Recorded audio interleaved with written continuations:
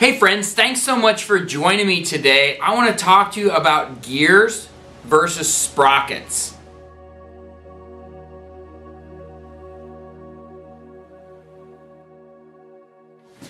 Alright friends, so gears and sprockets are different. They may look very similar, but they are different.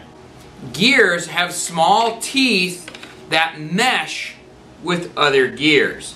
They're meant to mesh and be able to turn in opposite directions of the gear that is right beside each other.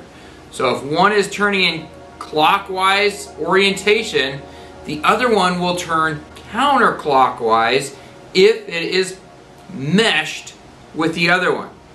You can have a series of gears that are all meshed together. The middle gears are called idler gears. They're meant to take up space. They can also be used to increase the gear ratio or decrease the gear ratio, depending on the number of teeth or the diameter. So those are gears. Sprockets are meant to be used with chains.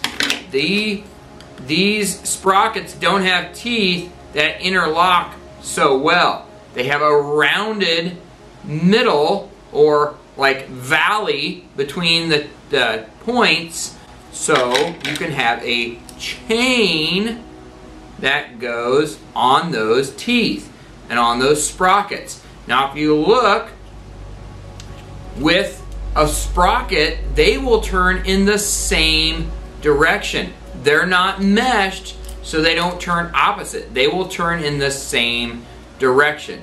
So here's some examples of gears.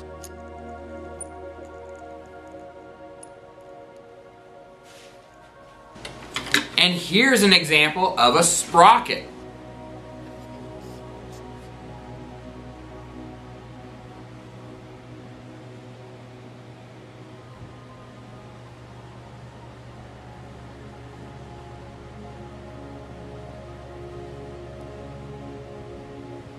They are different, they perform different functions, but they're both really cool and really useful in many different situations. So that's the difference between a gear and a sprocket. And thanks so much for watching, folks. I really appreciate the view. I'd really appreciate it if you hit that subscribe button. And I want you to make sure to work hard, because hard work is its own reward. Thanks for watching.